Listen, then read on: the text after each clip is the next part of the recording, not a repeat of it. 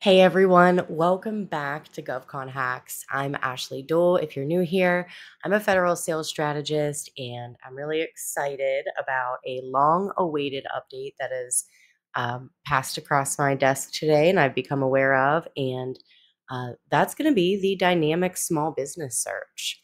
So there wasn't a whole lot out there about this. Those who knew. Those who were involved in beta testing and gave feedback knew it was coming. And I kind of heard through the grapevine, but I wasn't involved in the beta testing here. So I'm like a kid in a candy store this morning playing with a new toy. And I wanted to show you around because the former DSBS search is going to be sunset this summer. So as of 6/20, which is, and I'm filming this on 6/19 of 2025. So as of tomorrow, this is the system that is essentially the search portal for DSBS.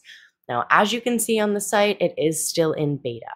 And if you are wondering what the URL is, it is beta-search.certify.sba.gov.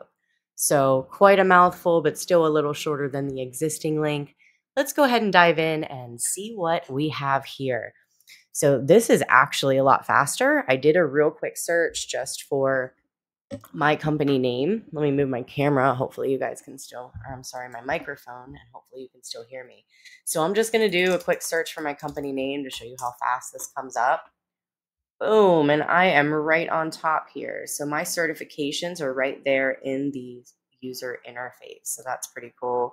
Contact information, address, everything is there. And even because I have added, this is actually really nice, because I have my capability statement URL linked in my DSBS profile, it's right here in the capability narrative section. So that's some really good data mapping, whoever was putting this system together. So now I can click on my profile and it looks so much cleaner, guys. Check this out. So much cleaner. Look at my keywords. Very nice. I can't wait to get in and see if I'm able to add more than 525 characters now. So I will keep you guys posted on that. But this looks good. And it also tells you right here if I'm small in that NAICS code. That is very cool. All right. So let's pretend. Oh, look, I can export it as PDF as well. Very nice. All right.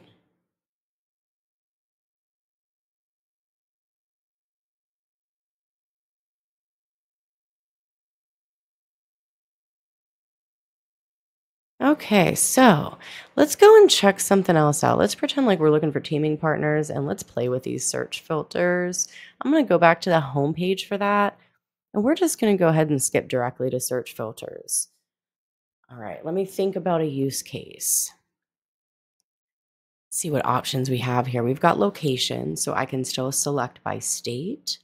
It looks like I also have the metropolitan statistical area and congressional district and county code list. Those are a little less frequently used, but still you can select by state here with a checkbox. Here's our certification selection. So if I were looking, I can see here based on this option that if I were looking for a previously certified 8A, maybe someone that sized out or is no longer in the program, I would be selecting this. And it looks like it kind of comes up in real time, which is very nice. Yes, it does. So you guys, we are learning about this together. I have not played with this tool prior to this video. I was so excited. So I'm literally just figuring it out as I go along, right along with you guys. All right, let's see what our options for NAICS are. You can now limit your search to the primary NAICS. Let's type in, let's look at, let's do 541611 just for argument's sake.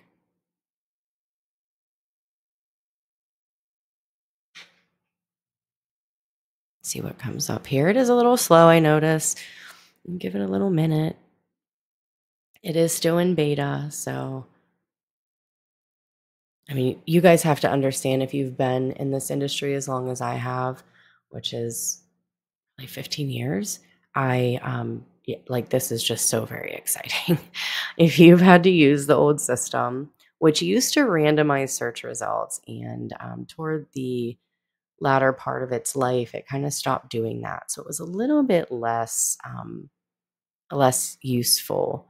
Um, but nonetheless, I'm seeing here if you don't have an active SBA certification, it quite literally shows up and displays. So those of you who are self-certified and have not proceeded with your certifications yet, this is a big deal because it makes it sort of very apparent whether or not you've completed that process. So if you are being evaluated in the market research phase as a potential source, this could be exclusionary in some cases, depending on what's being looked for. All right, I love these keyword searches. Let's go and see what we find in keyword.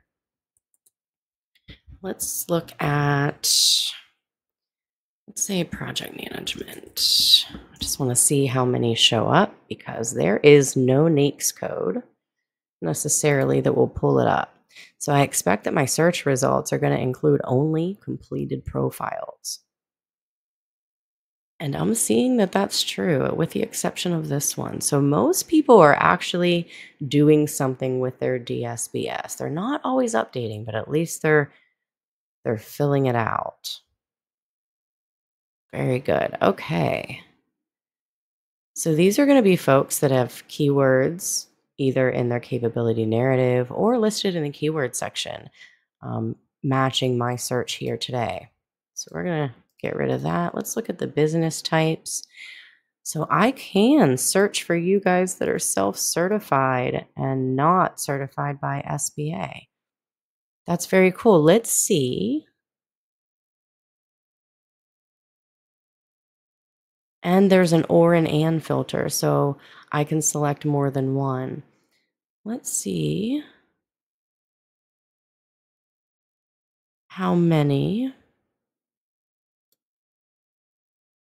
Let's just look at women. Let's see how many women are self-certified but not yet showing up certified by SBA.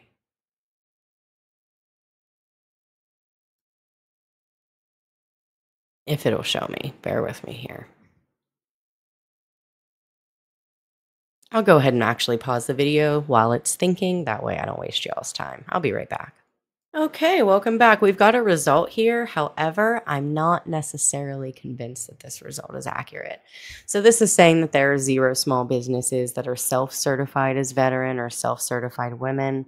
Not necessarily convinced at that, but we'll give them a pass because it's still in beta. All right, let's see what more filters has to offer us. We can exclude firms with expired SAMs, so that's beneficial.